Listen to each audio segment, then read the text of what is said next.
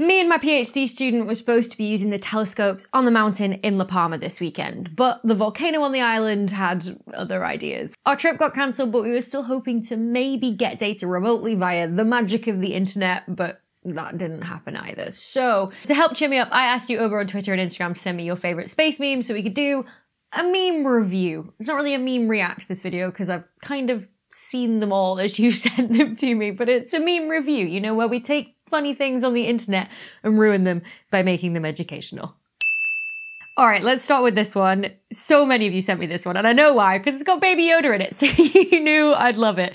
Me watching a rocket launch for the first time, me watching a rocket launch for the 367th time.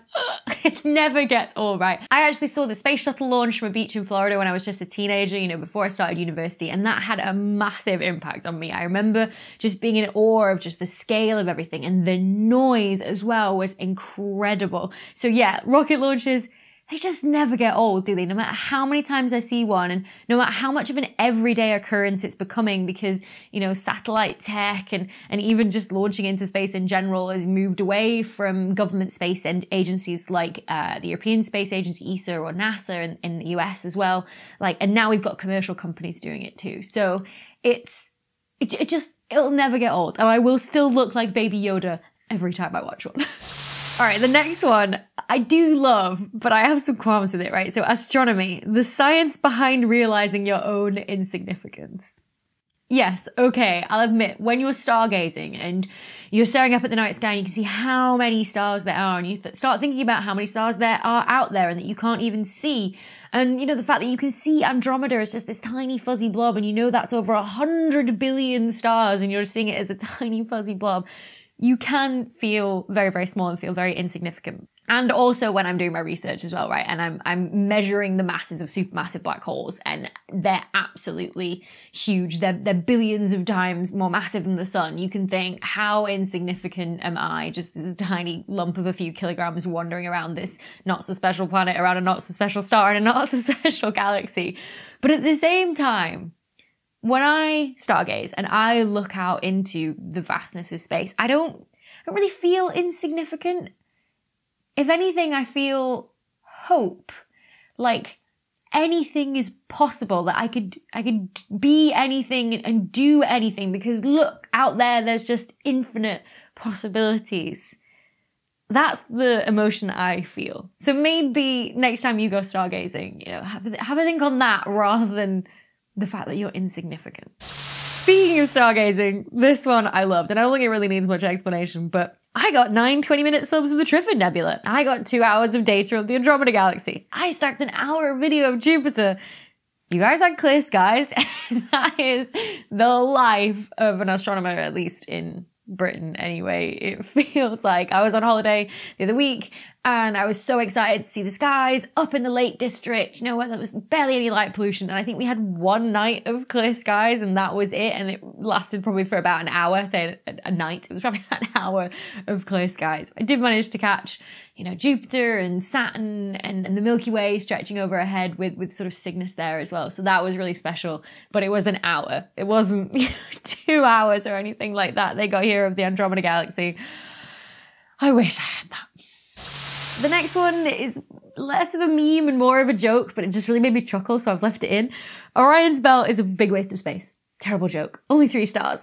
So yeah, Orion's belt is a collection of 3 stars in the constellation of Orion. Orion is supposed to be a person, they're a hunter. And so yeah, Orion's belt, it's very self-explanatory. It's probably one of the most famous constellations in the northern sky, at least after the Plough anyway. It seems to be one that most people recognize, but what I think a lot of people don't necessarily realize about the constellations in the night sky, right, is that they're actually nowhere near each other, right? We're seeing the stars in space as if they're on the inside of this like 2-dimensional sort of sphere that surrounds the Earth, and the sky is some sort of like interior of that sphere, right? But in essence, we're seeing what is 3D projected down to 2 dimensions. And so those stars are actually nowhere near each other in Orion's belt. They're actually separated by more than 1,000 light years.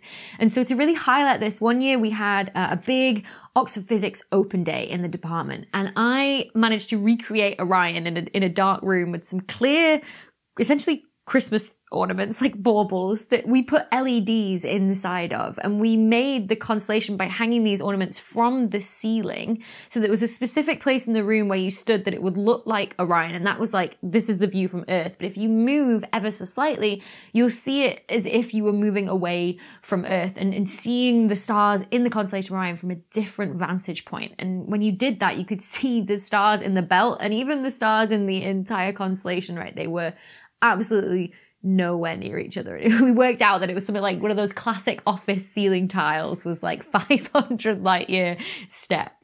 And that's how we did it. All right, the next one did make me laugh because it's a dig at 2020 and everyone likes making digs at the year 2020 now.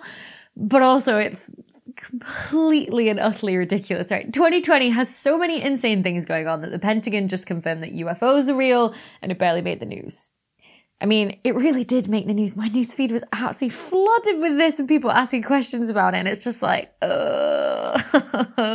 First of all, UFOs just stands for unidentified flying object. Anything in the sky that you're not sure what it is comes under the header of unidentified flying object. If you're like, oh, that thing up there, it's so high up, I can't tell if it's a bird or a plane. That's an unidentified flying object to you. It doesn't necessarily mean that there are flying saucer aliens running around the atmosphere, right? An unidentified flying object is just something that we as humans can't necessarily tell what it is. And you know, there's probably a lot of those things. I think it would be very arrogant of us to assume that we knew everything about what goes on planet Earth. We really don't. We're still very naive in that sense. Science has brought us a long way, but we still don't know everything. That's kind of why we're still doing science. That's the point of science, is to figure out the answers to the questions that we still don't know. And there's a lot of those questions. A lot of those videos released by the Pentagon had a much simpler and, let's face it, more believable explanation than alien spaceships flying around the atmosphere. You could put a lot of them down to essentially perspective on how you were seeing things. Yeah, okay, they looked funny shapes, but a lot of them were incredibly zoomed in and things can look like weird shapes from very strange distances as well and very strange angles. So no, I don't believe any of those videos that were released by the Pentagon were actually of flying saucer aliens. Do I believe that aliens exist and other life forms exist in our universe? Sure, I can't help but think they do when you consider the number of stars and planets and galaxies out there. We can't be alone. Do I believe they've made it to Earth though and they're flying around among us? No, unfortunately not. If we ever find signs of life, it's going to probably be bacterial life in our own solar system. We hope. Anyway. Speaking of life in the solar system, the next meme is about just that. We got scientists distracted by life on Venus from life on Mars. And this was definitely what happened last year in 2020. So if you remember, there was an announcement that the molecule phosphine had been detected in the atmosphere of Venus. On Earth, you know, one of the ways that phosphine is produced is by thermophilic bacteria that can survive really extreme conditions. It's also produced by industry and cows and farming and stuff as well. But probably not going on the surface of Venus, is it? So because there was no other explanation that was known, there was no chemical process known or geological process known at the time, people got very excited that it could be produced by life. Not that the paper ever said that. It said it's probably an unknown geological process or an unknown chemical process. Oh, but by the way, it could also be this as well. But of course, that's what got everyone so excited and so distracted from the idea of life on Mars. Life on Mars has always been captivated people more, especially since we found out that Venus really had this inhospitable environment, right? Where you've had this runaway greenhouse gas effect that's heated it up to higher temperatures than Mercury, right? It's further away from the sun than Mercury is, but it's hotter than Mercury because of its super thick atmosphere. Mars, on the other hand, looked a bit similar to Earth. It almost looked like a desert planet, right? And so people got excited that perhaps it could be similar to Earth and that there could be life on there. But now we know that the magnetic field that we have on Earth protects us from radiation from the sun. Mars didn't have that. And so its atmosphere has been stripped over the billions of years that it's been alive. And perhaps it might have had life in the past, but not anymore. Maybe. But that's what Perseverance is doing on the surface of Mars now. It's looking for evidence of past life, and maybe current life, but it's much more likely that we'll find some fossilized life back from when Mars might have been more hospitable. But the idea of this detection of phosphine on Venus got everyone very excited. Now, that detection was actually called into question by another group saying, actually, if you analyze the data this way, you don't get the same detection. And so this is why there's been a lot of new missions to Venus announced to try and confirm or deny this discovery of phosphine and try and figure out where it's coming from. Is it coming from maybe some geological activity? Venus is very active in terms of volcanoes. Or is it coming from some unknown chemistry? Or is it coming from this bacteria that can survive in very inhospitable conditions? A scientific mystery, you know? That's what gets everyone excited. Speaking of missions to different planets as well, I loved this one next that someone sent to me. It was waiting for missions to Uranus and Neptune, be like, you've got Bernie on Inauguration Day. And you know what? I'm still not tired of the Bernie Sanders memes from Inauguration Day. It's absolutely fab. And I think it really does summarize what people are feeling that work on Uranus and Neptune and the icy giants, you know, the icy worlds in the solar system. The last mission to actually visit them first was the Voyager missions back in the 70s and 80s, right? And we wouldn't even have these images that we have if it wasn't for the Voyager mission. There hasn't been anything that's gone back since then. You know, mostly that's because when the Voyager missions were launched, it was at a really special time sort of in the solar system where all of the outer planets seemed to be in roughly the same direction, right? They weren't quite lined up, but they were in roughly the same direction, which meant that if you sent a probe across in that way, you could visit them all at the same time. Now, if you want to visit Uranus and Neptune, you'd have to decide which one, because they've moved around in their orbits and they're now separated by a huge distance. And so that's why, for example, the New Horizons probe on its way to Pluto a couple of years back didn't really visit Uranus and Neptune because they were in completely the wrong direction for which it was heading to go to Pluto. Why we've not got a mission to Uranus and Neptune, it's not for lack of trying. People have, you know, put in for missions many a time, but it's to do with funding, right? There's only so much funding to go around, and instead missions to, say, Jupiter's moons, like the JUICE mission, all these missions to Venus that have been planned have been funded instead because there's perhaps more incentive for different reasons, you know, for finding habitable worlds or something like that to go to those places rather than to go to Uranus and Neptune. So in terms of like what we don't know in the solar system, Uranus and Neptune are, you know, complete mysteries to us. This next meme was great and it's really niche humor, so I hope you guys enjoy it too. But it says, astrophysicists, after defining every element apart from hydrogen and helium as a metal. You know, I'm something of a chemist myself. It's really funny that, like, we do just have this sort of like astronomers' periodic table, which is just like hydrogen, helium, everything else is essentially supernova poop that we're going to call a metal. We talk about the metallicity of stars, which is essentially the ratio of, you know, all the heavier elements that are produced in sort of runaway nuclear fusion towards the end of a star's life before it goes supernova, all of those things, compared to hydrogen, essentially.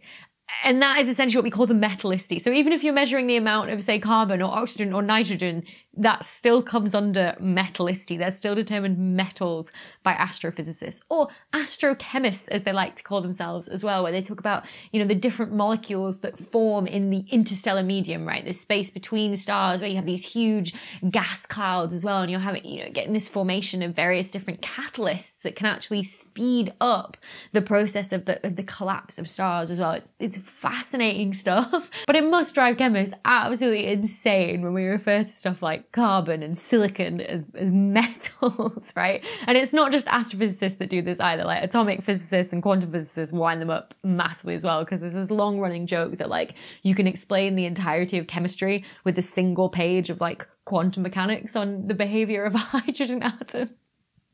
I just think that rivalry between physicists and chemists is just never going away. This next one is for anyone that's ever worked in academia or the sciences, or if you say you've done like a science project before or something like that and you've had to dive into, you know, all the scientific papers and what people have found before, right? Like this is how I download papers, just like, you know, just bringing out it's like 2 ton of them versus how I read them, where you just maybe skim them a little bit, right? And that's what I'll find I'll do as well. If I have a research project that I'm working on, maybe I have a result that I need to understand, I will find as many research papers as I can that are about what's been done in the field before about that topic, right? And I'll download as many of them as I can, and then I'll try and, you know, read and take in as much information. But to do that, there's so many that you could read.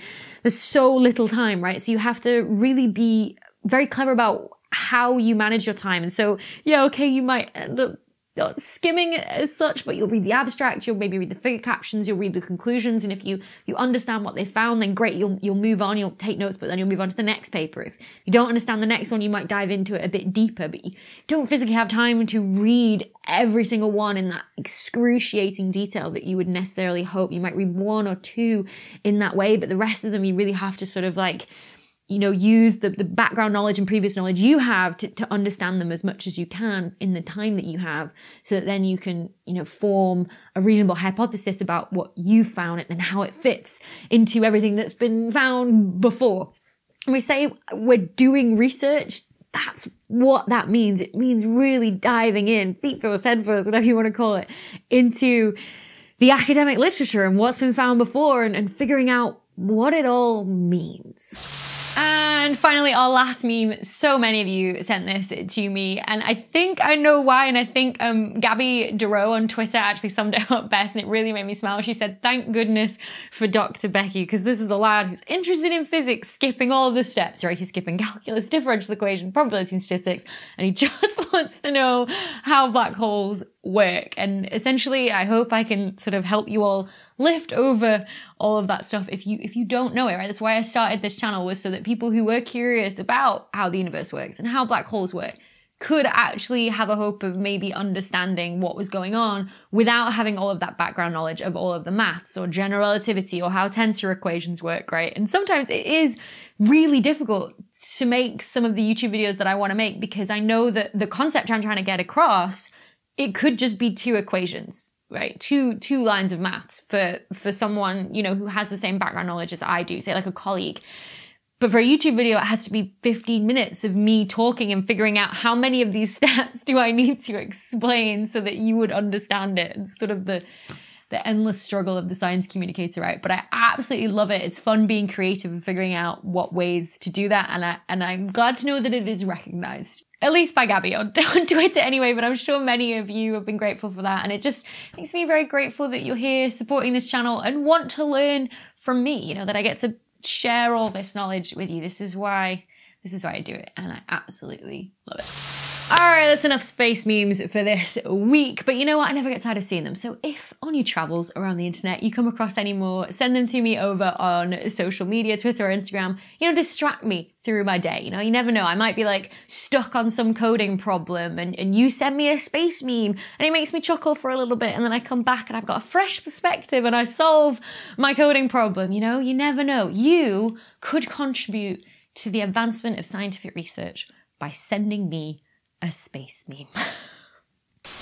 Before I go, I just want to say a big thank you to this week's video sponsor, Brilliant. Brilliant is a website and an app that has a huge range of interactive courses on all different areas of science and maths that get you to learn by doing.